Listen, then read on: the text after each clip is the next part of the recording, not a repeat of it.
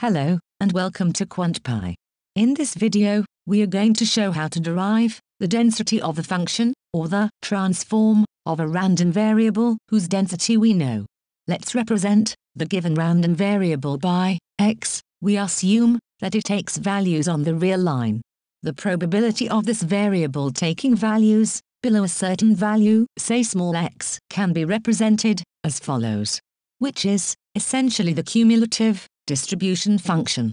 And once we have fixed the probability measure and the random variable on which it is defined, then the distribution function is just a function of the upper limit, or the small x. The density function is just the derivative of the distribution function with respect to this x. Assuming we know this formula, the question that we tackle is as follows. Assume we have another random variable which is a continuous, monotonic function of x. We have written the variables in capital, just to emphasize they take random values. We will write them in small, when we bring them into the calculus context. So, we now have another random variable, whose distribution and density functions can be represented analogously, as follows. And we want to determine this density, assuming we know the density of x and the functional relationship between x and y. Now, let's try to determine the distribution function, or the cumulative probability of y. As y is a function of x, we can write it as follows. We would like to write the random variable in terms of x, because the probability measure we are using to calculate the probability is defined on x, which we can achieve by taking the inverse of both sides. But we need to check the type of relationship that this function represents, so that we can map the events correctly. First assume that y is an increasing function of x.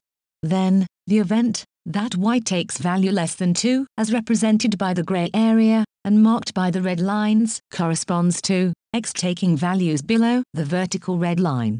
And this point on the x-axis is just what the inverse of the function, f, will produce when one feeds it the given value of y. So we can take the inverse of both sides of the inequality to get. The rest is easy now.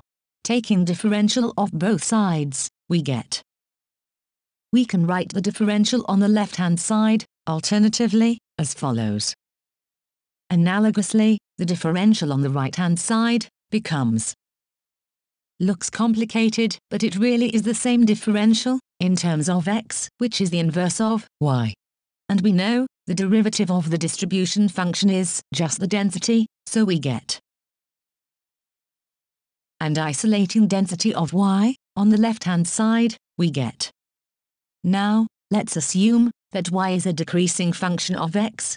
Then, the event that y takes value less than 2, as represented by the gray area, and marked by the red lines, corresponds to x taking values above the vertical red line. So taking the inverse, will reverse the inequality. Easy way to see this is that lower values of y correspond to higher values of x. As the total probability sums to 1, we can write it as 1 minus the probability of the lower values. The rest is the same as before, except that we will have a minus sign. Taking differential of both sides, we get. As before, we can write the differentials, alternatively, as follows. And replacing the derivative of the distribution function with the density and isolating the density of y, on the left-hand side, we get. So, do we have negative density now? Recall that the function is a decreasing function, so the derivative will give a negative number, which when multiplied by the minus sign, will become positive. So we can get rid of the minus sign by taking the absolute value of the derivative. This formula will then hold for both increasing and decreasing functions. Recall that we assumed that the function is continuous and monotonic. A more general formula can be derived, but this simple formula should suffice for our purposes. Let's demonstrate the transformation with examples. Let's assume x is normally distributed with some given mean and variance. Recall that the density of a normal variable is as follows. Now, let's assume we have been asked to calculate the density of the exponential of x under the same probability measure. We will need the inverse function and the derivative, which we quickly calculate. The inverse of exponential is just the log function, so we get the derivative of log is easy to calculate. Now, let's recall the density transformation formula. Plugging in the inverse function and its derivative that we just calculated, we get. Substituting for the density of x, evaluated at the given value of log of y, we get the log normal density formula. Now, let's assume x is standard normal. Recall that the density of a standard normal variable is as follows. Now, let's assume we have been asked to calculate the density of a linear function of x under the same probability measure. We will need the inverse function and the derivative, which we quickly calculate. Now, let's recall the density transformation formula. Plugging in the inverse function and its derivative, we get. Replacing the function f with the density of standard normal, we get the normal density. We will show the last example visually. This example is just a rehash of the previous examples. We assume x is standard normal. Recall that the density of a standard normal variable is bell-shaped, as shown on the chart.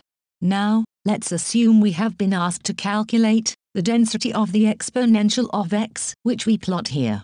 This function maps the values of x to the y-axis.